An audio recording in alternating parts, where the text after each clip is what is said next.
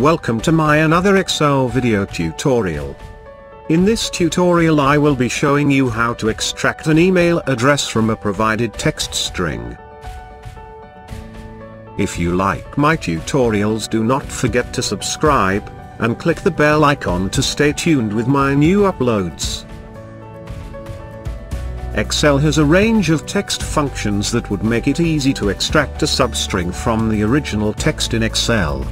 Let's see the mechanism of extracting an email address from a given text. It will help us to use the available Excel text functions to satisfy the defined mechanism, and finally to return the exact email address. First, I will increase the spaces between each word of the text string. For this we can use the Excel Substitute and REPT functions. The @ symbol is the common character in any email address, hence we can relate this symbol within the text string to extract the entire email address from any text given. So, to find the position of the @ sign, this can be done by using Excel find function, and it will return the nth position of the @ sign. By using @ sign, nth position number, we can extract the email address by using the Excel mid function. The Excel mid function extracts a given number of signs from the middle of a supplied text string. Finally, we can use the Excel trim function to remove all spaces before and after the email address. Okay, here I have a supplied text with an email address. Let's start to apply the defined methodology to see how it works.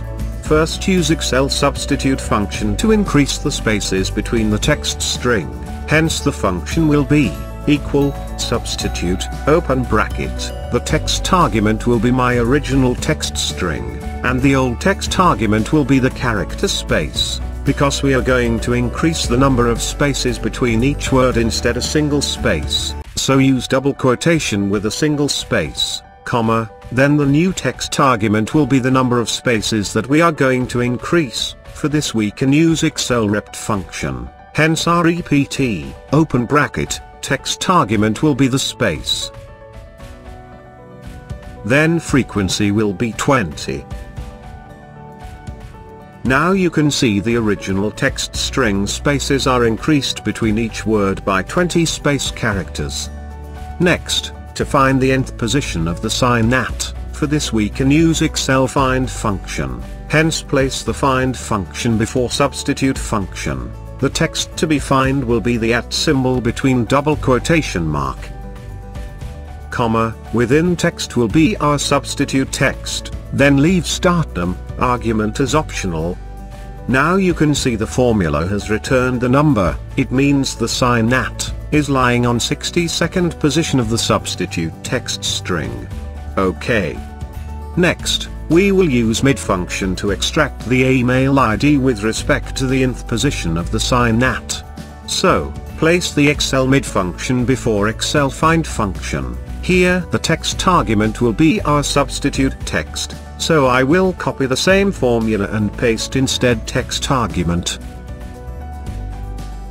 comma, I will keep the same Excel find function for the start num argument. Here the mid function identified the starting position of a text string, that is 62nd position, but we need the text before sign @ to extract an entire email address. Hence I have to move the start position towards the left direction. I will deduct around 20, hope it will be long enough to govern my email address from the first letter.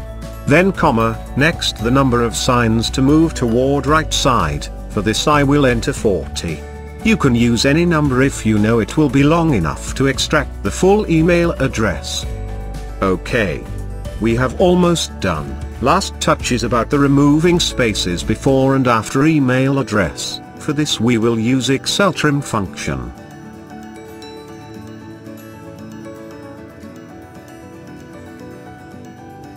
Let's copy down the formula. You can see the formula is extracting the email address as we expected. Cool. We have done it for today. I hope you have learned and enjoyed watching this tutorial. See you in the next video.